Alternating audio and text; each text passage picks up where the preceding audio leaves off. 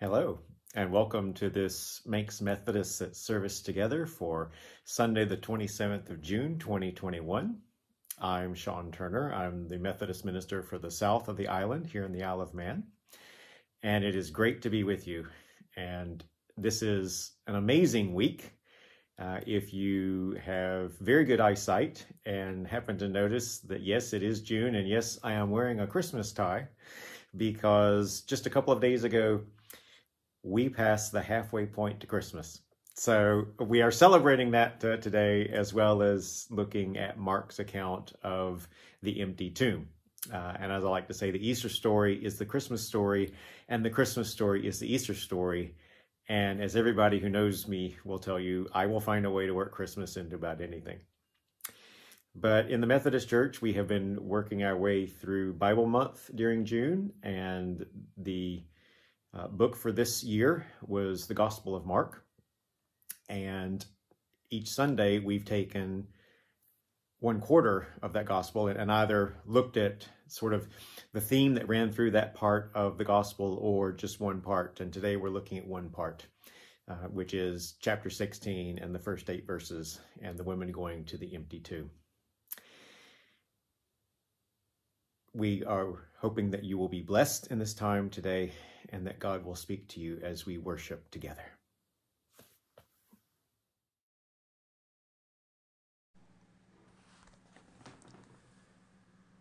Eternal God, hallowed be your name. Early in the morning, before we begin our work, we praise your glory. Renew our bodies as fresh as the morning flowers. Open our inner eyes as the sun casts new light upon the darkness. Deliver us from all captivity. Like the birds of the sky, give us wings of freedom to begin a new journey. As a mighty stream running continuously, restore justice and freedom day by day. We thank you for the gift of this morning and a new day to work with you. God of love, God for all, your purposes are more beautiful than we can possibly imagine. Fill us with your Holy Spirit. Help us let go of all that holds us back. Open our lives and our churches to new seasons of humility and faith, of change and growth. Shake us up with the good news of Jesus and show us the way. Amen.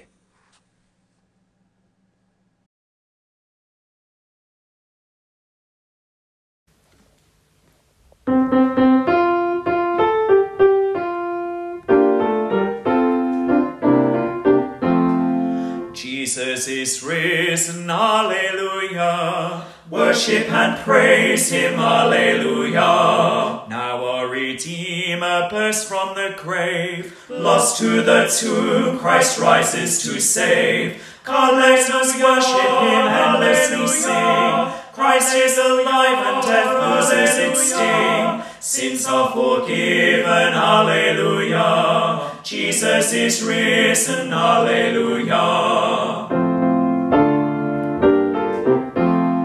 Buried for 3 days, destined for death, now he returns to breathe with our breath. Blessed are the ears alert to his voice. Blessed are the hearts which for him rejoice. Come, let us worship him endlessly sing. Christ is alive and death loses its sting. Sins are forgiven, alleluia. Jesus is risen, alleluia.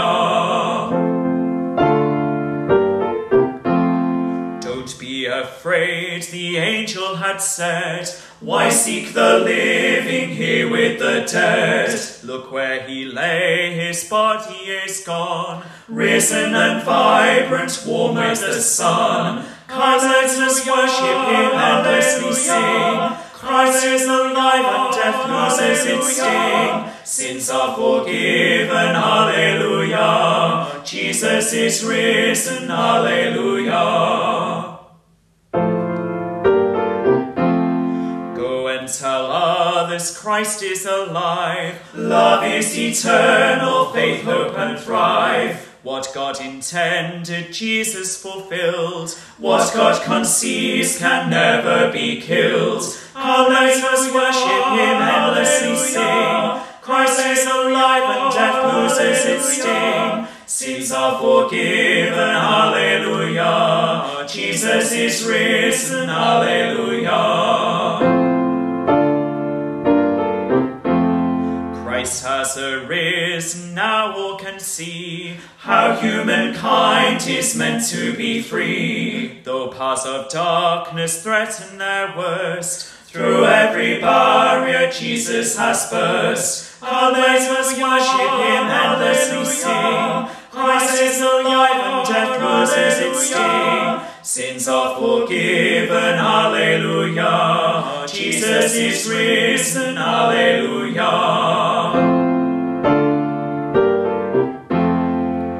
Let heaven echo, let the earth sing. Jesus is Saviour of everything. All those who trust him Christ will receive. Therefore rejoice, obey and believe. Come, let us worship him, endlessly sing. Christ is alive and death loses its sting. Sins are forgiven, hallelujah. Jesus is risen, hallelujah, hallelujah.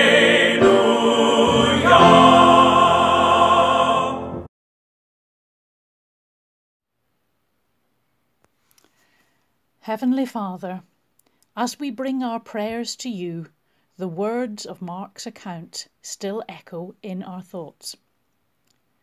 Go, tell his disciples and Peter. Lord, help us both to extend and to accept the hand of friendship and forgiveness where relationships are strained or broken. It's so easy to bear grudges and dwell on grievances. But you, Lord, gave us your supreme example by including Peter, even after he had let you down. And sometimes we just need to be patient, Lord, while we wait for a response. And that's not very easy. They said nothing to anyone, for they were afraid. How often fear is the thing which holds us back from speaking out. We thank you, Lord, for those who are not afraid to speak both throughout the ages and in our own time. To cry out for justice and mercy in our world, where all too often injustice and intolerance prevail. To speak out in defence of our beautiful planet, your creation, which we so carelessly exploit.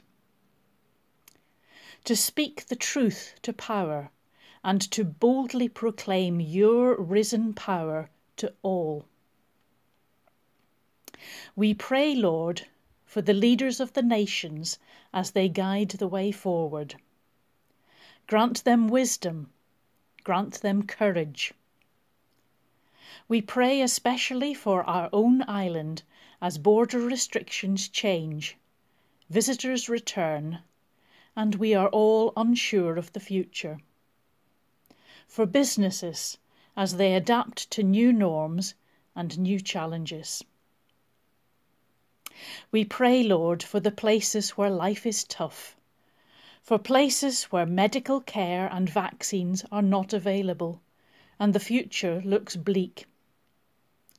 Help us to learn to share and support each other so that the whole world may benefit together.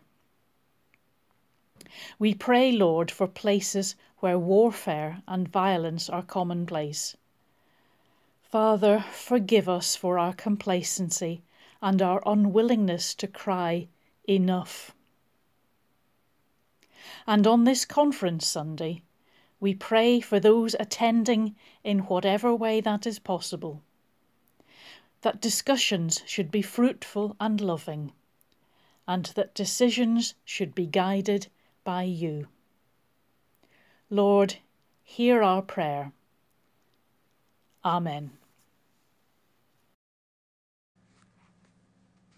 Our Father, who art in heaven, hallowed be thy name. Thy kingdom come, thy will be done, on earth as it is in heaven.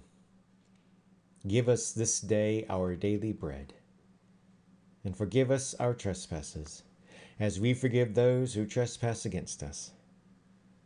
And lead us not into temptation, but deliver us from evil.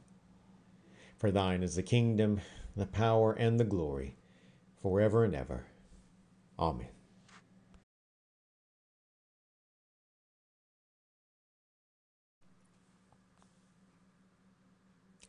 Out of the depths I cry to you, O Lord. Lord, hear my voice. Let your ears be attentive to the voice of my supplications.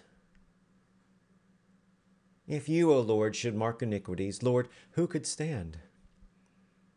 But there is forgiveness with you, so that you may be revered. I wait for the Lord, my soul waits, and in his word I hope. My soul waits for the Lord more than those who watch for the morning. More than those who watch for the morning. O Israel, hope in the Lord. For with the Lord there is steadfast love, and with him is great power to redeem. It is he who will redeem Israel from all its iniquities. Amen.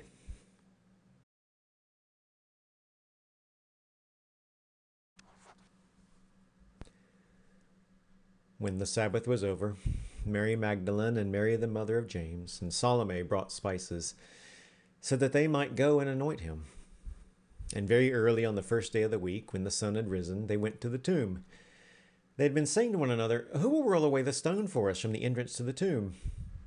And when they looked up, they saw that the stone, which was very large, had already been rolled back.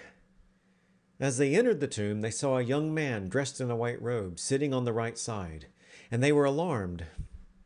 But he said to them, "Do not be alarmed. You are looking for Jesus of Nazareth, who was crucified. He has been raised. He is not here. Look, there is the place they laid him. But go, tell his disciples and Peter that he is going ahead of you to Galilee. There you will see him, just as he told you."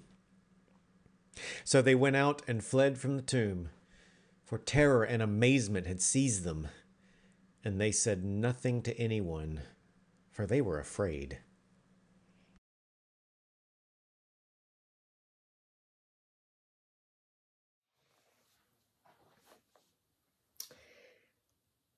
I don't know if it still is, but it used to be a tradition that a good sermon was a 3-point sermon. It had you made 3 points as you went through the sermon, and so if we're using that definition, then today's sermon is a good traditional sermon because it has 3 points to it. But all 3 of those points actually come from the last 2 verses that we heard today, from verses 7 and 8, and we will work our way through that. But here, at the end of June, at the end of Bible month, we are at the end, or maybe I should say at an end of Mark's Gospel. Because if you look in your Bible at Mark 16 and you look at verses 1 to 8, you may notice that there are, some more verses, that we're only halfway through chapter 16. So how can this be the end of Mark's Gospel? But your Bible probably also has some notes that says, this is the shorter ending, traditional ending, and then you have the longer ending of Mark, which actually has the resurrection appearances recorded in it. But as near as we can tell, Mark's Gospel in its original form ended at verse 8, which may seem a little odd in that, Jesus has been resurrected, but nobody's seen him yet. But we are going to come back to that and look at how actually that would fit with how Mark has written his gospel. So, traditional 3-point sermon, point 1 actually is in the last verse. In the last verse, we're told this. So the women went out and they fled the tomb, for terror and amazement had filled them. And they said nothing to anyone, for they were afraid. Now, every time I read this verse, I have such empathy for those women. I mean, of course they're terrified. I mean, can you imagine what it'd be like if you decided one day you were going to go to the cemetery and you were going to visit the grave site of somebody that you love dearly, and you got there and the grave was all dug up and gone. I mean, it's empty. I mean, what would that feel like? I mean, I can easily see some fear, some amazement, and maybe, after things had settled in, I can also see some anger coming in, like, who would dare do this? I mean, they no more expected to get to that tomb and find it empty than it seems we do today. For these women, it's Sunday morning, and just on Friday afternoon, their world had ended when Jesus had been crucified. I mean, this was so horrendous and unexpected. It's like, how do you cope with that? And then they come to the tomb and it's empty. And it's like, well, where's Jesus? And we'll come back to the angel, but the angel is there. And they hear what he has to say. And they went out and fled from the tomb. Now, fled from the tomb. I'm going to give you a good American word from the 1800s. This was really popular in our Civil War. So what these women did was they skedaddled. Okay, when you skedaddle, you're like, your legs are going faster than you never thought possible. You're not carrying anything that's going to slow you down. I mean, you are skedaddling. You are out of here. Feet don't fail me now. You're gone. So they are, in that contest of fight or flight, there's no contest here. It is pure flight. They are getting out of there. And the last thing that Mark tells us then, after they skedaddle, is they say nothing to anyone, for they were afraid. So what had the angel told them to do? Well, the angel had told them, look, go tell his disciples and Peter. Okay, here I have a message for you to deliver. Now, obviously, there comes a point when they do tell somebody, because if they never told anybody, we wouldn't know this story. So maybe it was, later in the day when people had started seeing Jesus around, as we know from the other accounts. Maybe it was even a day or two later. Maybe, after they themselves had an encounter with the risen Christ. But for now, their lips are sealed. They're not going to tell anybody. And it's easy to understand why. I mean, have you ever kept quiet? Because what you might have said, you thought might have made you sound a little crazy, a little cuckoo.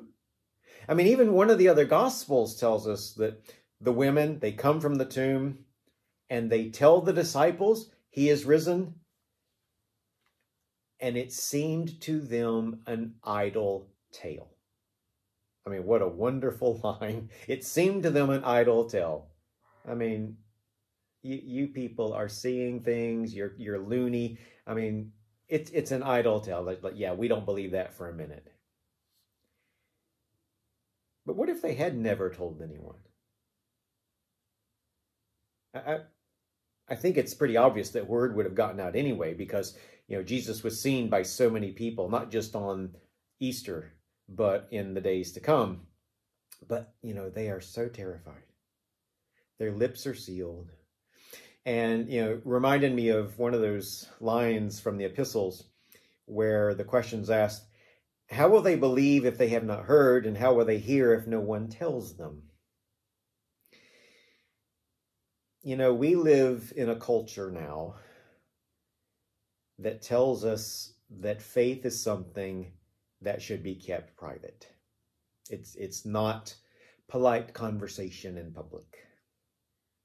But the reality is that faith has never been private.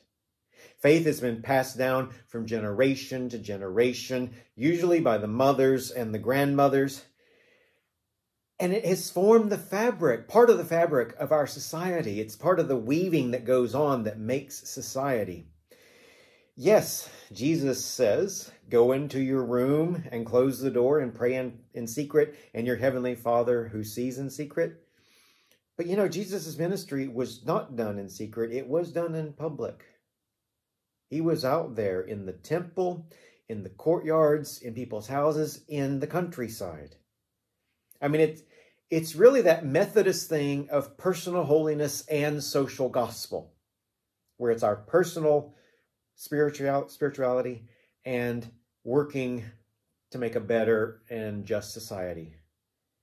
And if we have forgotten what those things are, personal holiness and social gospel, then I invite you to look it up. Google is your friend. I'm sure you'll find lots of things about how Methodism began and these stresses that we would do well to reclaim. A friend of mine some years ago was standing on a train platform, and he and another guy were going to a church conference, and they were talking about what would happen at this conference, or wondering what would happen at this conference. And this lady on the platform, also waiting for the train, walked up to them and said, "You should not be talking about that in public. You should not be talking about church in public." As a preacher, you know, preachers have been told many times, don't bring politics into the pulpit. The trouble with that is Jesus was not shy about confronting politics when it was unjust or when it was just downright evil. So I get the temptation to be quiet. And I really get the temptation to be quiet. You see, by nature, I mean, people who only see me in the pulpit or when I'm preaching find this hard to believe, but I am a shy introvert. Those are two different things, but I'm both. I'm a shy introvert. And quiet is how I like it. I mean, I don't like a ruckus, you know, it's just, ugh.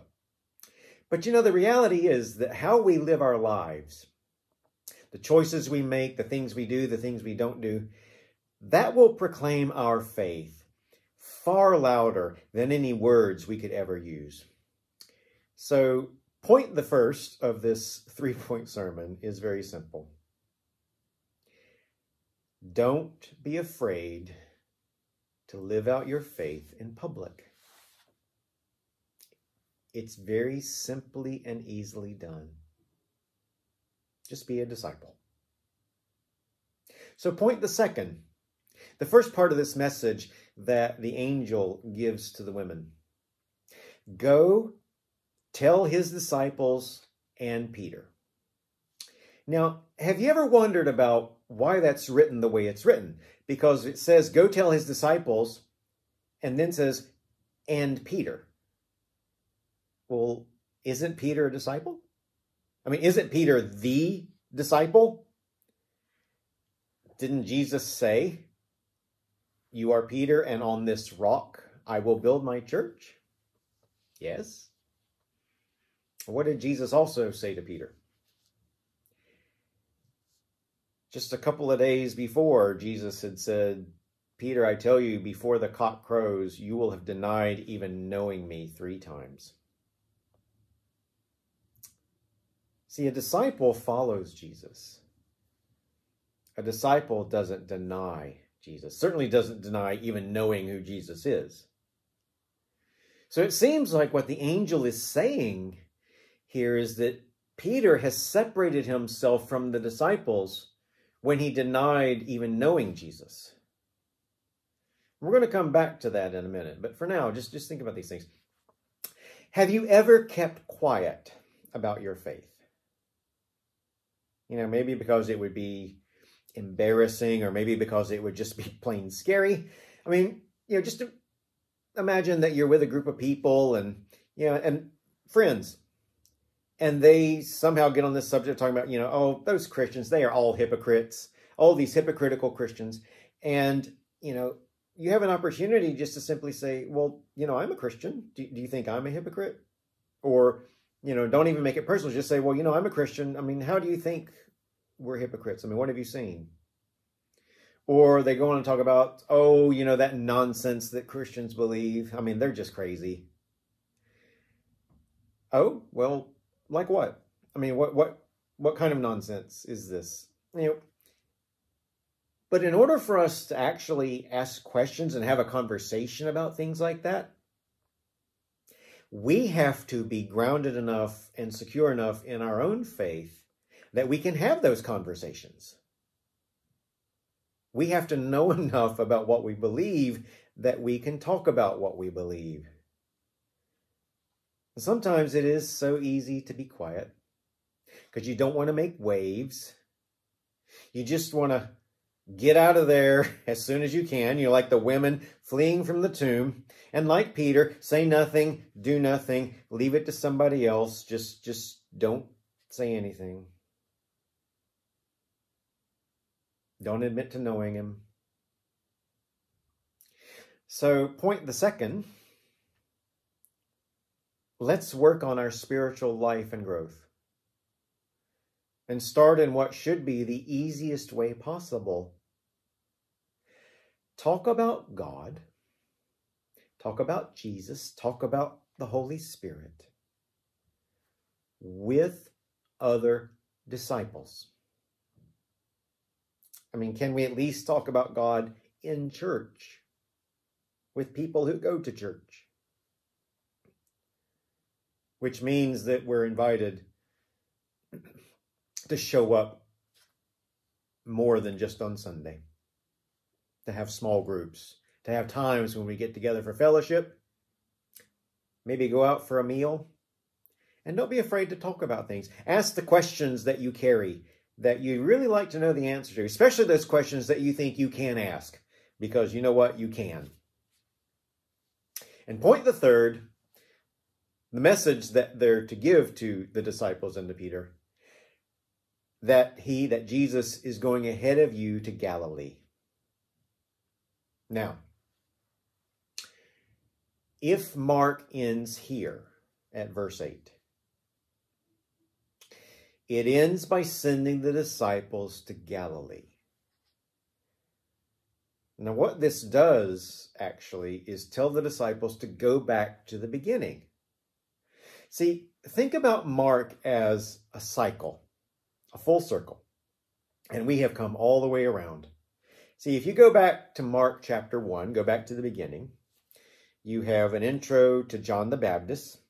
Then Jesus appears and is baptized. Jesus goes into the wilderness where he is tempted. And then Mark tells us this. Then Jesus came to Galilee, proclaiming the good news of God and saying, the time is fulfilled and the kingdom of God has come near. Repent and believe in the good news. So it's like the way Mark has set this gospel up is the angel is saying, go back to the beginning, go back to Galilee and start again. Go back to Galilee and live the story again. The healings, the miracles, the ministry, the teaching. Learn again and again and again what it means to be a disciple of Jesus. And then follow him. Now that you know the whole story, live it again and again and again. So yes, there are times in which we are going to be scared. And there are times in which we will deny him. And there will be times in which we will make an absolute choice. Okay, right now, I'm not going to live as a disciple. I'm going to do this, or I'm not going to do that. But the hope is that if we keep trying, if we keep going back to Galilee and living the whole story again, and learning and learning and learning and practicing and practicing and getting a little better and a little better, we just, as year follows on year, as I like to say, we get better at being a disciple. And Jesus still walks with us. I mean, note that even though Peter may have separated himself from the disciples at this point, he's not cast out. The message of the resurrection is not just for the disciples, it's for Peter as well. He's not forgotten. He's still going to be that rock on which the church is going to be built. The good news of the resurrection is for him, even when he denied knowing who Jesus is. You know, there is nothing that we can do that puts us forever and always beyond the saving and redemptive power of God. As I like to say to myself, I am a work in progress.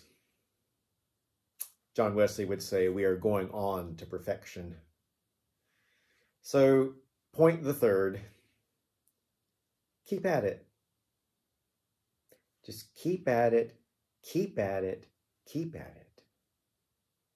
And we'll get a little better and a little better and a little better. So our homework is basically those 3 points. Don't keep faith private. Work on spiritual growth and start with fellow disciples. And just keep at it. And Jesus is going to keep walking with you and keep teaching you and keep helping you, no matter how many times each one of us has to make that journey from Galilee to Jerusalem and back again. We'll just keep making that journey together again and again, as many times as it takes. It's not about standing on a roadside wearing a sign. It's not about taking out a full-page ad in the paper. It's about how we live with our friends and our families and our neighbors, about whether or not our life is defined by love. It's about whether we do something to care for the widow, the orphan, and the alien in our midst. You know, we have all these opportunities around us. We have food bank. We have fair trade stalls.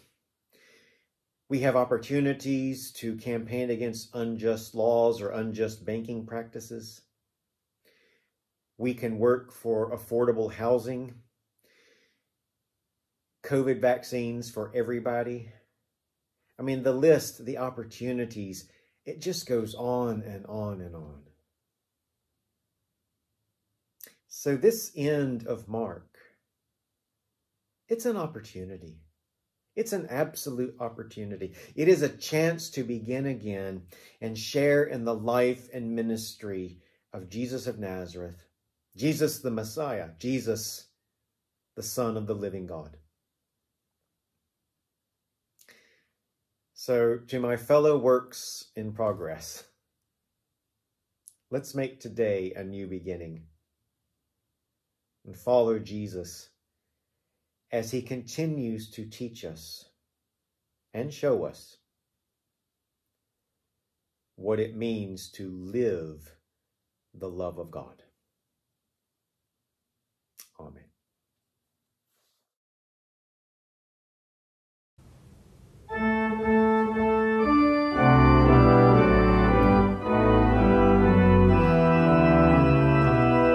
Tell out, my soul, the greatness of the Lord.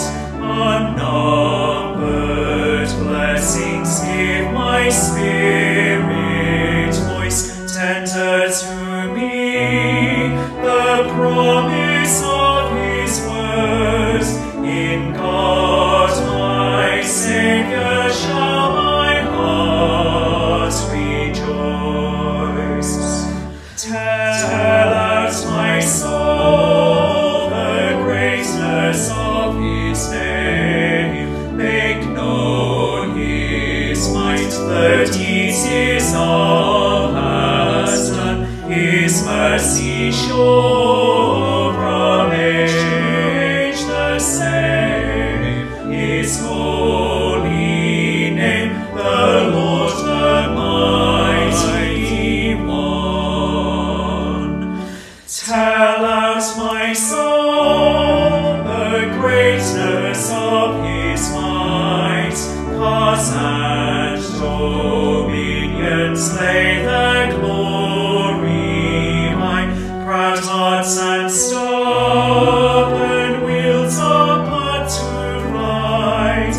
The hungry fed, the humble lifted high. Tell out my soul the glories of his word, amidst his promise and his mercy sure. Tell out my soul the greatness of the Lord, to children's children and forevermore.